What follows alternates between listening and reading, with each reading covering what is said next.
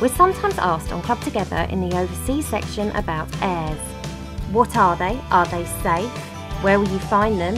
And are they just for motorhomes, or can caravans use them too?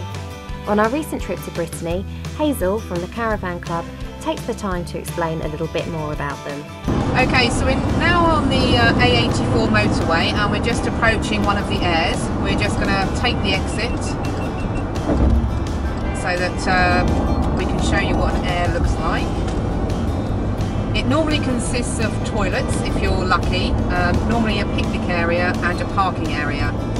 There are two types of aires in France. The motorway aires where we are now, where we don't advise that you stay the night, and then camping car aires, which are absolutely fine for staying overnight.